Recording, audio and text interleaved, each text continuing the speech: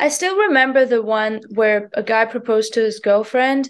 And that was so cute, but all I was thinking was Snap is like it's a heartbreak story. It's a sad song. Like, why would you choose that song? But that was super sweet. I mean, that means that people connect to it in different ways. Snapping one, two. All right, today's best mix, Star 89.9. It's Kevin Begley, and we are joined by a very special guest today, Rosa Linn. Rosa, how are you doing? Hello, I'm doing great. I just woke up to do my interviews. Feeling awesome. I have my coffee with me. All I need to start my day. It's always a good thing. And we're loving Snap on Star. You know, the song, it's such a special song. It's an amazing song, and our listeners have been talking about it so much. So can you give us a little bit of the backstory from writing it? Thank you. It makes me happy to hear it.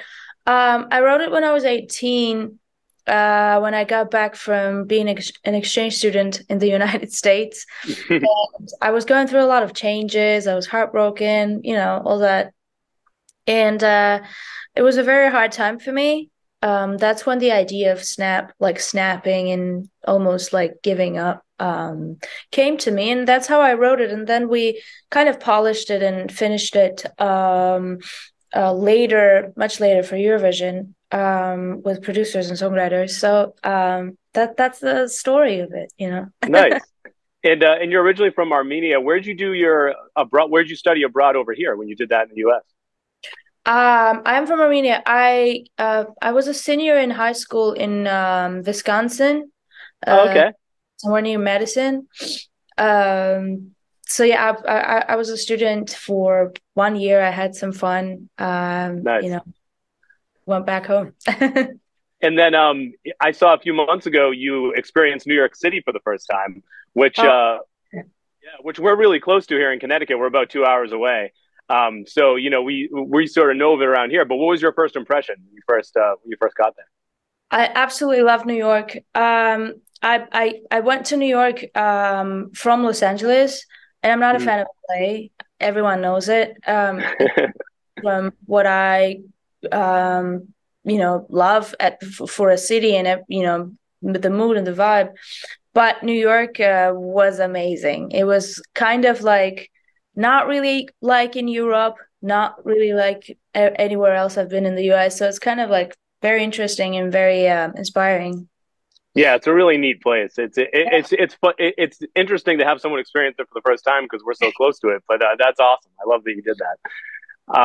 And after you did Eurovision, your TikTok and social media following with Snap started to really sort of snowball. It started to blow up. So what was that experience like? Just seeing it happen so quickly.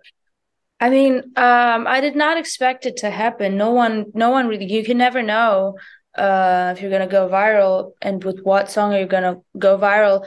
And we were working so hard. Eurovision was over and I was the 20th and I was like disappointed and kind of like started doing what I did before Eurovision, just like, writing songs and seeing where the life would leave me and what opportunities would I get.